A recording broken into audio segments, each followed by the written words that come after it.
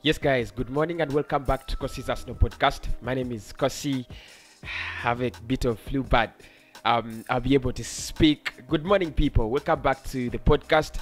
We're going to discuss a couple of Arsenal transfer reports from Raheem to Sunderberg, as well as the new contract of Emile Smith-Rowe, who has apparently been linked with a move to Aston Villa. And Fabrizio says it's just a matter of time. The player will sign a new contract and there will not be a move for him from Arsenal to any other side. So please do smash the like button, subscribe to the channel if you're new, and if you like the content, please consider turning on the notification bell so that you can get regular updates and regular videos from Cossy's Arsenal podcast about Arsenal and all the sport that you like.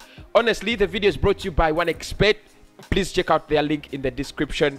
When you visit their website, use promo code Cossy Media. You'll be able to win a couple of prizes and also to redeem up to $130 on your first deposit. So make sure, as simple as that, make sure you check their website out because they sponsor these videos and they fuel me in order to bring you the latest news. Now let's start off with Fabrizio Romano, who did confirm yesterday that Arsenal will be giving Emile Smith-Rowe another contract, a new contract extension up to 4 years. So his next contract will actually expire around 2025. He's been linked with a move to Aston Villa. Villa are interested in signing Emile Smith-Rowe, but doesn't look like he will be leaving the club. And according to Romano, Arsenal working very hard, and an agreement is going to be reached very soon between the player and the club. I said, Fabrizio said, Emile Smith-Rowe wants to stay at the club. He is very delighted with the option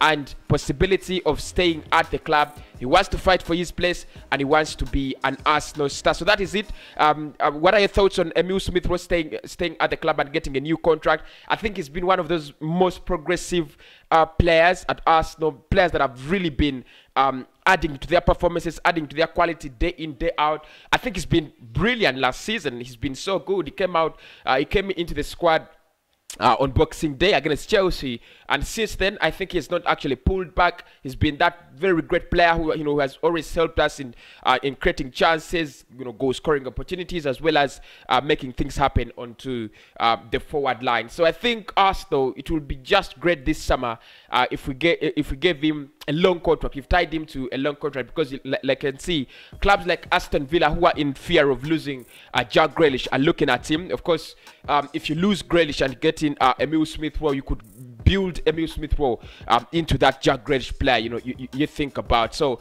Arsenal need to act quick and quick enough in order to keep Emile Smith-Rowe at their side. Of course, yesterday Bukayo Saka scored his first English Premier. No, did I say English Premier League? His first English national team goal. That was his first. It was England beating Austria 1-0, and of course the only man on the score sheet in that game was Bukayo Saka. Remember, he has been called by England in the last 26-man squad for the Euros. So, I mean, things are just working out for him. He's been named among the PFA Young Player of the Year with the likes of Phil Foden and the likes of Mason Mount. I think if there is anyone who's having a good run and of blessings and things at Arsenal at the moment, is Saka. His goal was so good.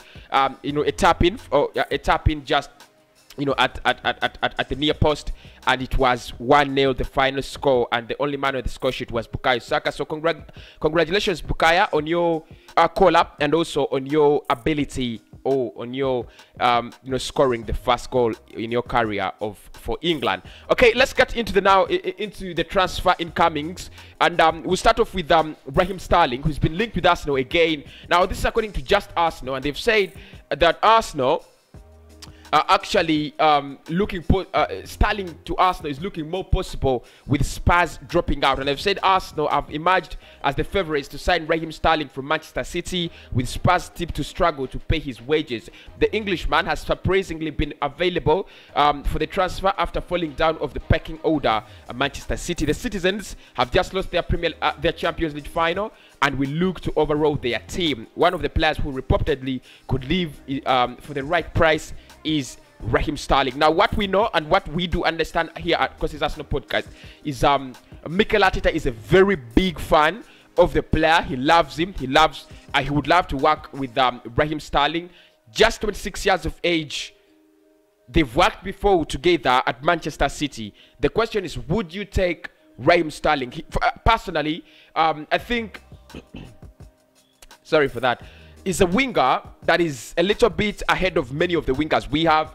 I mean, at the moment, if you put them on the same weighing scale as Nicola Pepe, I think Raheem Sterling gives you more goals and gives you more...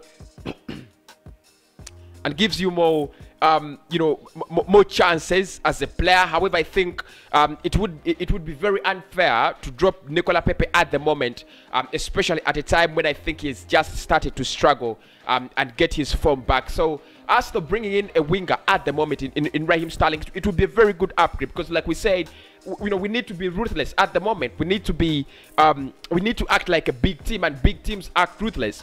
If you're in that position and you're not giving us 100% of what we need, we could actually bring in someone who's better than you, or actually someone who can actually give us what you can't give us. So, but Raheem Sterling, it's another transfer that I don't see really happening. It's not a transfer that I'm very open to 100%. I think it would be a wastage of money at the moment. I don't think we are gonna use Sterling in the Premier League and Pepe.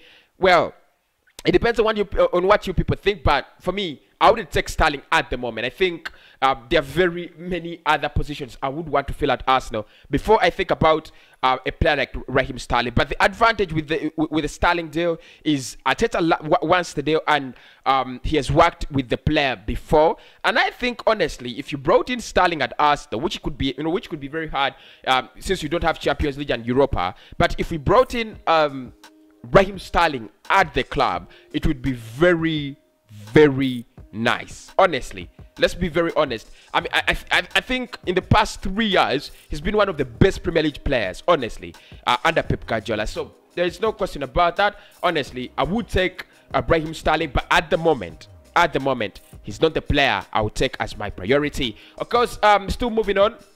Arsenal are reportedly more interested in signing Sunderberg than Yves Bissouma. Now, reports came in a couple of days ago that Arsenal will try to sign the Norwegian duo in Sunderberg, as well as Martin Odegaard. However, Real Madrid are saying they want almost £51.5 million, which is around 60 million euros for their player.